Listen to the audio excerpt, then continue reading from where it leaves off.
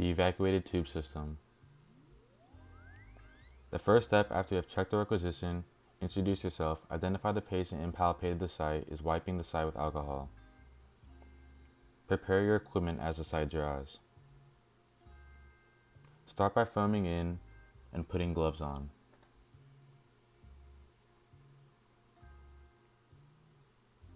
Then apply your tourniquet.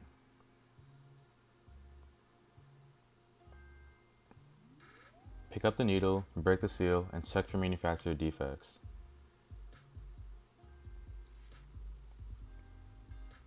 Anchor the vein and insert the needle at a 45-degree angle with the bevel to the sky.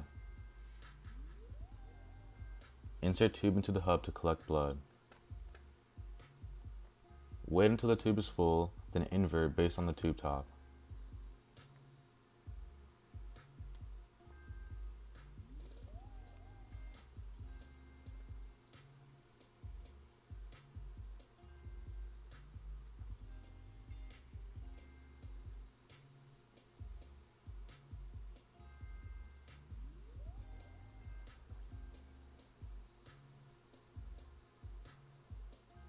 Remove the tourniquet after the last tube.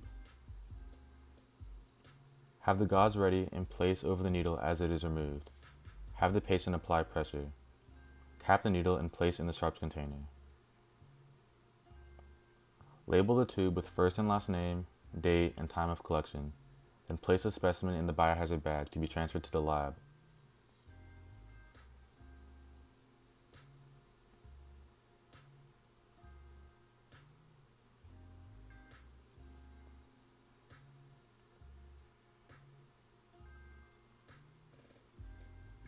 Check the site to see if bleeding has stopped. If it has stopped, apply tape or Coban to the site.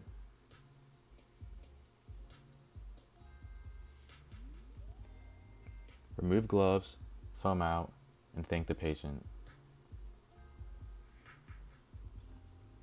The syringe.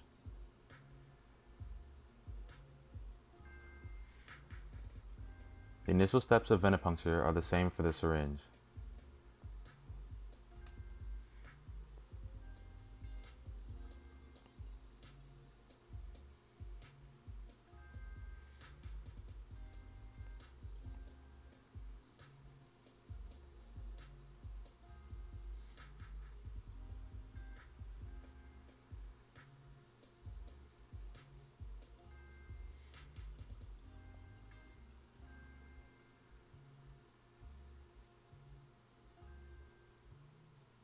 Once you have inspected the syringe, insert at a 45-degree angle, bevel to the sky. To collect blood, pull on the syringe slowly.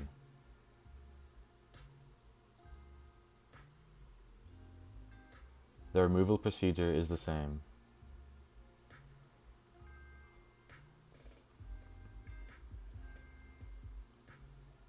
Transfer the specimen into the appropriate tube. Invert if necessary.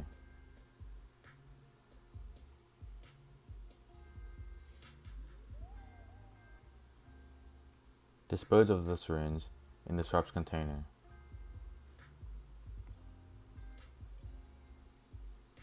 The final steps are the same.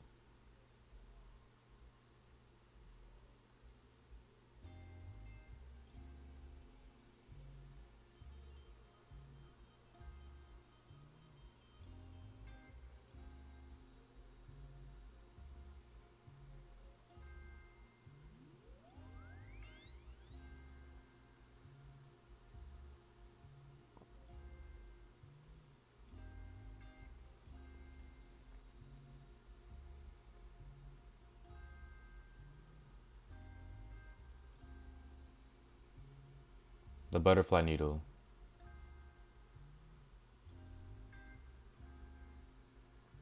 The initial steps of venipuncture are the same for the butterfly needle, otherwise known as the winged infusion set.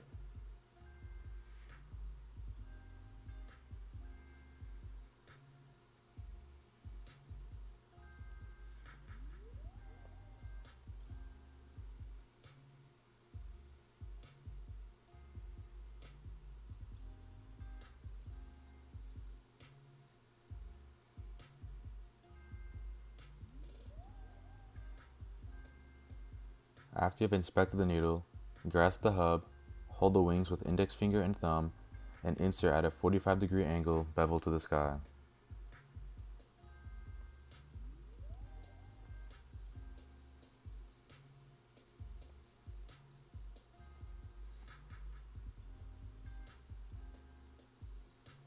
Once inserted, you may release the butterfly and insert the tube into the hub. Invert if necessary.